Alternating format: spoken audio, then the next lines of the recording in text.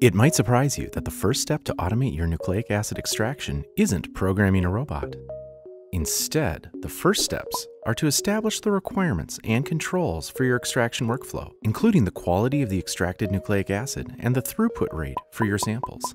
Then, you'll need to establish a manual magnetic particle-based nucleic acid extraction process that meets or exceeds your quality standards.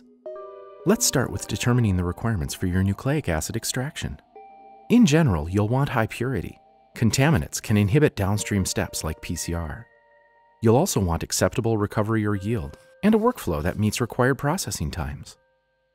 Finally, you'll want acceptable volumes of eluted nucleic acid samples and no cross-contamination of samples.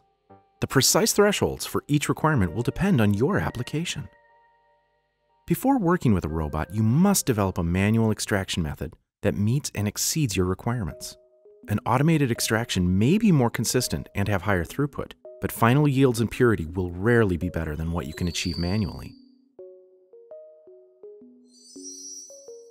If you struggle to get high yields and purity from a manual method that uses the same reagents as your planned automation, the automated method will be worse. There are too many variables to control if you attempt to optimize extraction, chemistry, and robotics at the same time. A manual extraction method that works well will be a vital control for optimizing your automated workflow. So let's talk about developing a manual method for nucleic acid extraction. Remember that the general steps in a magnetic particle-based extraction are lyse, bind, wash and dry, rehydrate and elute.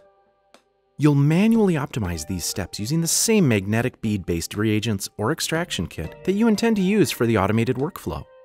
Use pipettes and a magnet to manipulate the liquids and magnetic particles. You should develop the manual method using your intended sample type. You need to know how the sample components affect the extraction. However, there are simpler sample types you can use to help troubleshoot your extraction.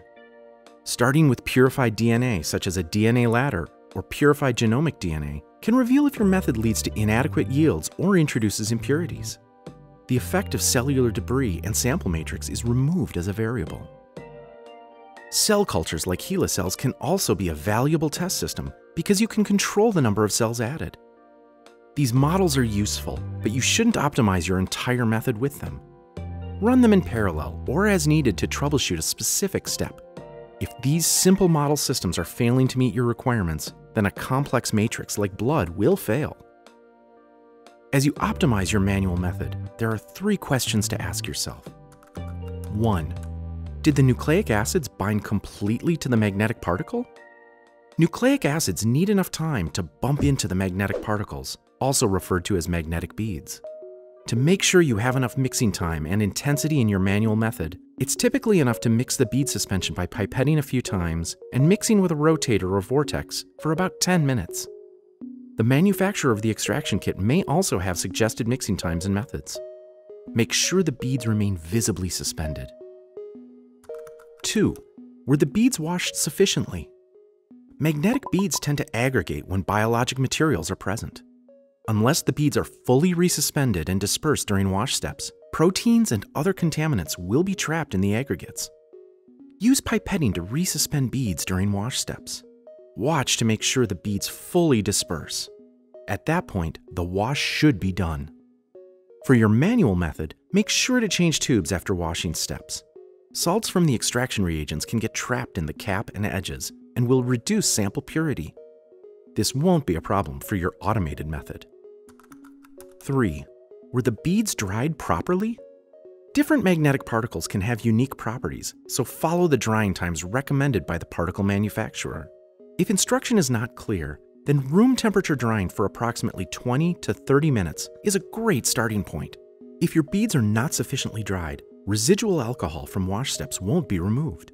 Alcohols can reduce recovery of the nucleic acid and are a contaminant. If your beads are dried for too long, the nucleic acids can be hard to rehydrate and elute. You'll have very low recovery. Let's recap. Before you ever create an automated nucleic acid extraction workflow on a robot, you must define your performance standards and optimize a manual method that meets those standards. This upfront work will show you how your sample behaves during the extraction workflow and what steps could also be challenging with a robot. You'll have a set of controls to compare to the performance of an automated workflow. Being able to quickly identify failure points of an automated workflow can save you days or weeks of work. Now that you have established your project requirements and understand the importance of having a manual method for magnetic particle-based nucleic acid extraction, let's talk about robotics. If you have any questions or need help with your own automation workflow, our team of field support scientists are ready to help. Learn more about this free service at promega.com.